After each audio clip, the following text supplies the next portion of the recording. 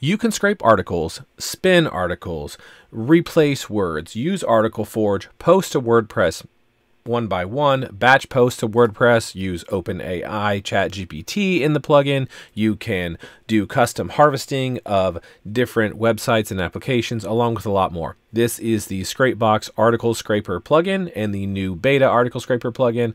Obviously, there's a lot more here than just scraping articles, so we're going to jump into this. Before we do that, my name is Ryan Borden, and this is, of course, Scrapebox. If you don't have Scrapebox, you can jump over to scrapebox.com right here, roll down to the bottom, and grab your copy right now. And then you'll need the Article Scraper plugin, which you can get inside of Scrapebox by simply going to Premium Plugins, Show Available Plugins, and pick the Article Scraper. So let me briefly explain, as we jump into this, what the Article Scraper plugin is and the beta. As far as Scrapebox is concerned. When you get the Article Scraper plugin, it's an additional investment. It's currently, at the time of this video, you can see the price right here. You don't buy the Article Scraper plugin and the beta. You simply buy the Article Scraper plugin and you get the Article Scraper plugin and the beta. Lifetime license. All updates are free, just like Scrapebox itself. You do need Scrapebox for this to work, so of course you need Scrapebox and then the Article Scraper plugin. So for the purpose of Scrapebox, when they have betas, beta doesn't mean non-functioning like a lot of beta software might be, or full of bugs, that sort of thing. Any software can have bugs, of course, and it technically could have a bug because it's beta, but beta versions, as far as Scrapebox is concerned, is generally speaking functioning software that generally doesn't have bugs, but it's just not finished. So we have the Article Scraper plugin right here. You can see the regular, and then this one happens to be the beta. You can see right here in the title at the top. So that just means there might be more features that aren't yet added before this is considered final. New additions coming. Perhaps they might rearrange things a little bit. They haven't decided because of all the functionality where it necessarily goes, but generally speaking, it's a functional product and it comes with the original. So you would buy the original product, the Article Scraper plugin, you'd go to plugins, show available plugins, and then you can click on it and install it down here. Or update it if it's not updated. Then you would go here and you would launch the Article Scraper and the beta. So let's look at both of these just a little bit here. So this is the regular Article Scraper. I'm going to move Scrapebox over here just out of the way for now, kind of off the screen. And then this is the plugin, the beta. I'm going to move it off the screen so we have just the Article Scraper itself. There's another video I have on the Article Scraper as well, which I will link to down in the description, which you may find helpful because it goes into more detail. This is, there's actually two of them. This is the harvester, right? So in the current Article Scraper, basically you punch in the fields that you want. You can do before and after markers, which means you can customize this. It's not for, in days gone by, the article scraping was only for specific websites.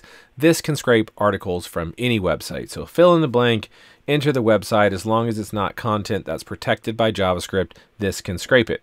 We have article translation, where we enter in a folder that has current articles and a folder we want the output. Then we can use it and translate. So let's say I have a bunch of English articles and I wanted to make them French. I can do that. I can use Google Translate or Bing Translate to do translations, and I can just translate in bulk. So massive amounts of articles, hundreds, thousands at a time, right? Bearing in mind that it is using Google and Bing, so you may need proxies if you get into using a lot, which there's full proxy support. So word replace is pretty straightforward. You punch in one word and you get a new word. So you can take articles, a big list of articles or text files, right? Doesn't have to be an article, could be something that's just a text file. And you can do replacements of, you know, if you want to replace the word cloud with the word blue, it would go through 10,000 articles or 10,000 text files and replace those, right? The API spinner, there's a list of spinners. These are, you know, you set them up. These are third-party services, and you punch in the API, and then you can select the folder. It will then spin them, meaning spin tax, or it takes and puts them into brackets like so. I'll just show you. So if you wanted to say something like hi, hello, howdy, right? And then when something is posted to, like, say you're making articles to post to WordPress, Scrapebox will just pick one of those words, and then so you can do this all throughout the article, and what you wind up with is a bunch of synonyms, and so you can very quickly create tons of unique articles in this way. So that's basically Spintax. That's the API spinner, so there are third-party services that do this. This Spintax here is the same thing, but it is utilizing the whole concept in reverse. So if you have a Spintax article where it's all spun out like that, you click the button here and it will generate unique articles for you that aren't Spintax. The article rewriter is just that. You load in an article and it rewrites it based off of an internal database, which you can train. You can see there's 7,900 synonyms in here, but you can import your own articles in Spintax format and train your own databases on that, and then it can rewrite articles for you. Article Forge is its own, again, this is a third-party product. You would go to Article Forge, get an Article Forge account, and then you can utilize the Article Forge API to, again, work with articles here in Scrapebox. The article poster is to post individual articles to WordPress, right? And so I would put in a title, I'd put in my content, and then I can have a list of blogs that I want to post this one article to. If I wanted to post it to more than one, or I could just post it to one, whatever. It does support proxies. The batch poster is the same concept, but I can post to a big list of accounts or blogs, right? And a big list of files. So I could put in 100 blogs and 1,000 articles and have it post to all the different blogs all at once, right? And so there's different options here. You can set up date ranges, so you schedule them out in the future, etc. Again, full proxy support. So that's kind of like the historic article scraper that's been around for half a decade, maybe more. This is the beta. So the beta obviously has some new stuff in it. It has a custom harvester.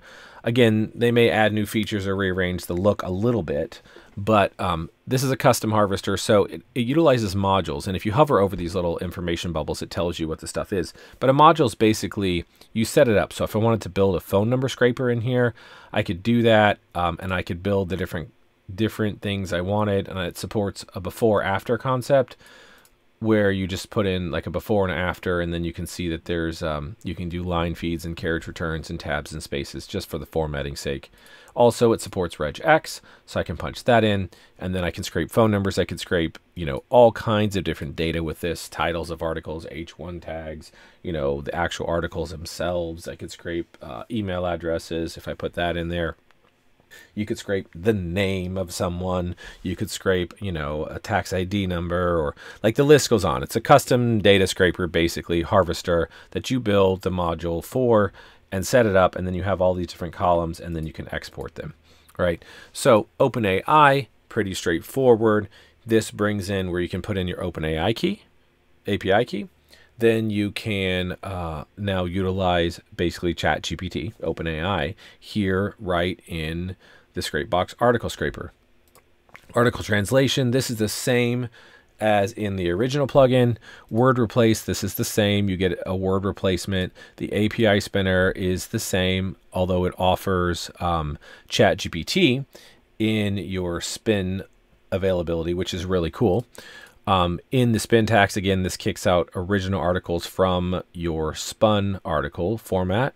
The Spintax, again, it kicks out original articles from your spun format. Again, if you had a big article like this, it would turn this into just picking one of these and would just say, like hi, for example. And it would do that all throughout the article. The article rewriter, again, same thing. You can load in database. It has internal database. You can load in other language databases, and it will rewrite articles for you based on those synonyms. Article Forge, again, you're using the Article Forge API, third-party service. The WordPress poster, redesigned, but again, post to WordPress. The batch poster as well, again, post to WordPress in bulk. And then it has a settings tab, which just offers loading of proxies, for example, and then the related settings to that. And then you can choose in which tabs here you want to use the proxies themselves, which is pretty cool. So ultimately, at some point down the road, more than likely the beta will just replace the old article scraper, but right now you can use both while the beta is being built. I have no time frame on this. Scrapebox is developed 365 days a year and supported 365 days a year. Has been over 14 years now. I think 15 years, actually. I think it started in 2009.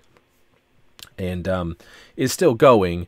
So there's a lot of stuff, I talked to the developers, there's a lot of stuff on the path. Like, it's a very long list of things that they're adding on the whole, not just the article scraper. So again, no ETA exactly, but you still get the old article scraper, which is functional, and the beta article scraper, which is also functional. So you can begin to use the new features like the custom harvester and OpenAI integration, and putting OpenAI in here so you can use Chat GPT in the article scraper, which obviously is a super valuable resource with anything related to articles, to be able to use Chat GPT integrated in with it. And so that is the Article Scraper plugin, as well as the new beta Article Scraper plugin, which now includes Chat GPT. Thanks for watching this Scrapebox video. For more Scrapebox videos, click the subscribe button down below and then click the bell. And then check out these other great Scrapebox videos.